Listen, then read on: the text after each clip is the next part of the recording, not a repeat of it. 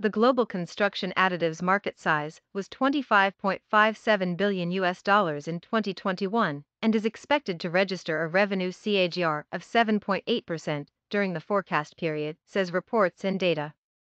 Major factors driving market revenue growth include increasing private investment in construction activities and rising government spending on infrastructural development. Construction additives are chemicals added to cement during the manufacturing process in order to improve and enhance its properties.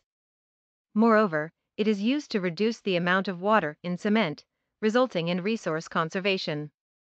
Construction additives provides resistance to adverse environments, exterior damage, and waterproofing abilities, allowing for larger and more powerful infrastructures.